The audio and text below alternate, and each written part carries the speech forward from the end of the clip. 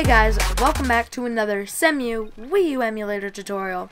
And today, I'm going to be showing you guys how you can use your mouse to play any game on this emulator, instead of just using the arrow keys. Alright guys, hope you enjoy the video. So the first thing that you guys are going to want to do is download the Cemu with mouse folder from the first link in the description. Now, this is going to assume that you have Cemu installed and your games installed and everything that you want to play.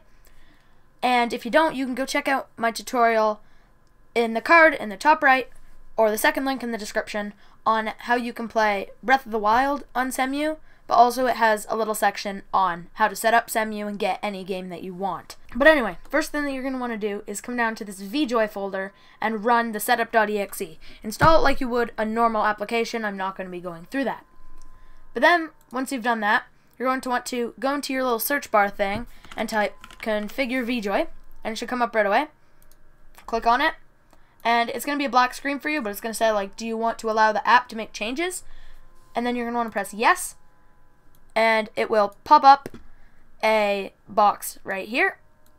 And this box, you're going to want to make sure that all your settings are the same as mine. So POV hat switch continuous, 1, all of these things are going to be checked, and number of buttons set to 25. Then press apply and close. Now once you've done that, you're going to want to come into this mouse to joystick folder and open up mouse to joystick custom cemu.exe. Once that's open, you should see a little icon down here or inside this little up arrow, and here it is right there. And that pretty much means that you're ready to go. But not exactly yet. You're going to want to open up this bit, right click on it, go to settings, and here is a bunch of different things. So the executable name, you're going to want to match it to the one that you have where you installed Cemu. So I installed it on dapp Cemu, and you can see here cemu.exe. Just right click, hit rename, select the entire thing, copy it, and paste it in this box. So if it's named anything other than cemu.exe, then you're going to want to change that.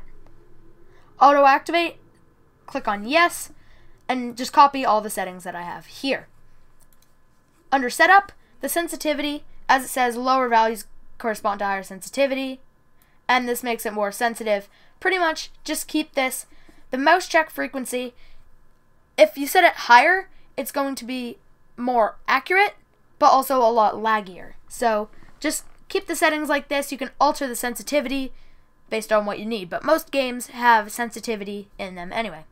Now under hotkeys, toggle controller on and off. That's going to be the key that you want to use to actually turn it on and off, because when you're playing your game, you're going to press that key and it's going to focus you into the game, but if you want to take your mouse out and do other things, you're going to have to press that key again and then do that. I just keep it at the default of F1, but it doesn't really matter. Under axes, you can customize this however you want if you like inverting things. Again, most games, if it's going to be useful, they'll have that in the settings. But then under keys, you can actually customize the keys that it'll actually take to do different things. So you press keylist helper, and this is basically what you would get in Cemu when you're actually trying to customize what button does what. Except you can't customize it in Cemu, you have to actually customize it here. So just these are my settings, but the default is different than this, and you're going to want to customize it anyway pretty much. So just customize that, and then come down to keys and just change this as you want. So walking speed, leave it on 50%, and gyro control, no, and WASD most likely is what you're going to be wanting to do to move around. Under extra settings, if you're playing Breath of the Wild, you'll probably want to turn this on. That means that when you scroll your scroll wheel, it'll basically activate all the keybinds to actually change your weapon. So you can use the scroll wheel to do that. Use ZL lock toggle key. That means when you press that key, if you set it to yes, and then the ZL lock key, whenever you press that key, it's basically going to hold ZL until you press that key again. Hide cursor, you want that on because otherwise your cursor is going to be like flashing around in the middle of the screen. It's going to be really bad.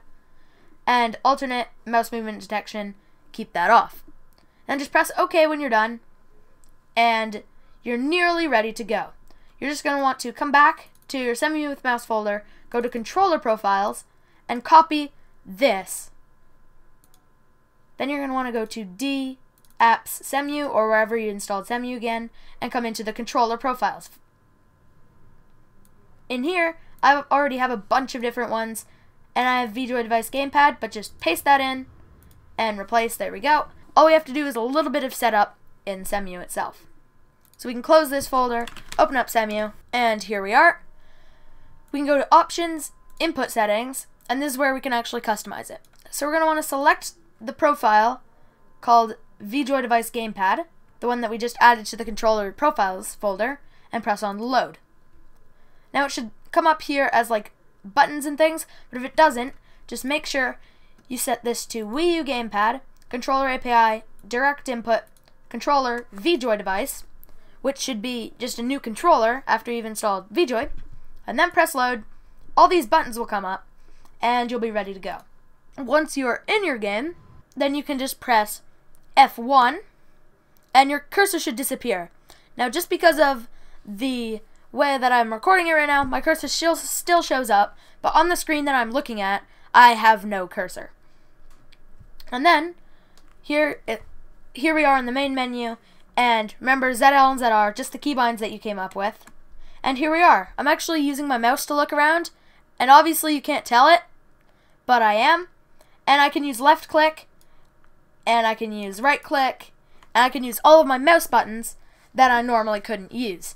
Now obviously, if you're going to want to be doing the different things that you can do normally by clicking, like the touchscreen, just press F1 and your cursor will pop back out, and you can tap on it, do whatever. Also, you can right click and stuff to do motion controls, but if you press F1, your cursor will disappear again, and you can play. Anyway guys, hope you enjoyed this video, hope it helped you guys out, and I will see you next time. Bye!